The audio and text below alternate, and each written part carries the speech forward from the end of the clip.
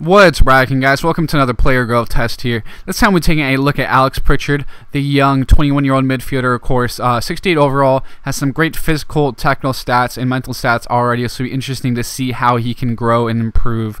Of course, you'll see here 5'7" plate cam, center mid, left mid, has 4-star weak foot, 3-star skill moves, and high work rates. And of course is right-footed, so definitely looks like he has some very good stats, very versatile, can play of course in 3 different positions, always great to have. He does have the long shot taker trait, as you can see as well. Does have these long shots aren't that bad, so it'll be interesting to see if they can improve, with that trait as well. But you see at the end of the first season, he ends up growing to a 70 overall. Some nice improvement to all stats, is really, you can see physical stats go up, acceleration, balance, stamina. You can see it mentally, some improvements there, and of course ball control, dribbling, free kick accuracy, shot power, just a lot of improvement to his technical stats. You'll see even bigger improvement here at the end of the second season, goes up to 73.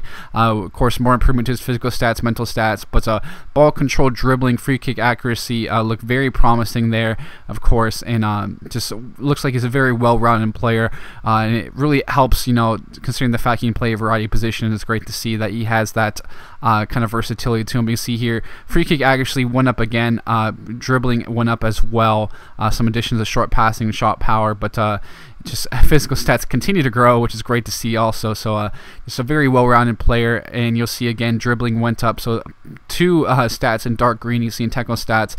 Just is so well-rounded because he has that good crossing and decent finishing as well.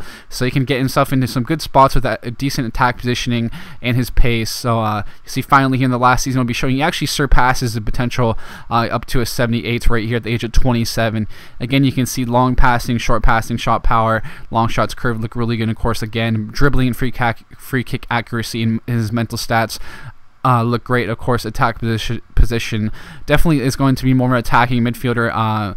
Can do a job in central midfield, it looks like, but definitely is more you'll be more inclined to play him in that an attacking role essentially. So definitely recommend you put him out in that spot.